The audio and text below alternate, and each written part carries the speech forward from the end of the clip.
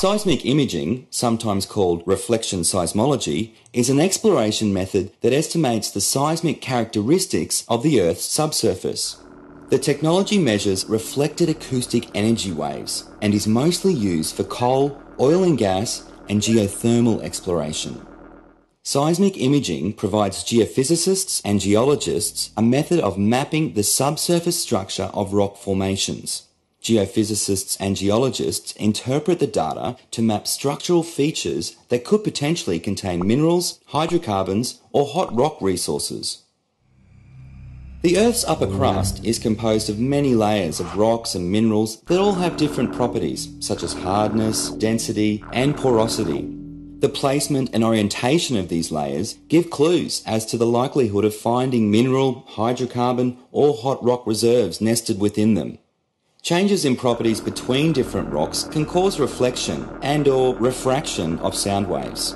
Seismic imaging works by sending acoustic energy waves created from a sound source through these layers and then recording how long a reflected sound wave took to be received by a microphone. This data tells geophysicists and geologists where rock properties change, thus helping find oil and gas deposits.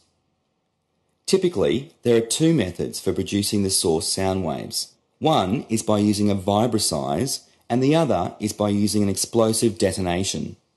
A vibrosize is also known as a thumper or a shaker unit. It is a large hydraulic ram that is fitted to a special truck. The operator stops the truck at a location where they would like to generate a signal and uses the vibrosize to ram the ground, thus creating a series of source waves. Microphones, called geophones, that have been specially placed in an array around the survey area, pick up the reflected sound waves and record that data to a digital medium for later computer analysis. Sometimes, instead of using a vibrosize, explorers will use an explosive like dynamite to create the source wave.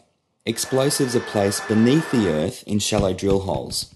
When the explosives are detonated, an acoustic shock wave travels through the ground and is detected by an array of geophones that have been previously arranged.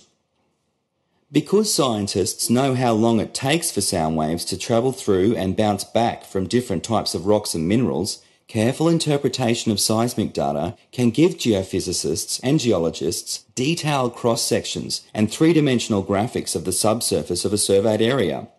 This can help them find mineral, hydrocarbon, and hot rock resource deposits.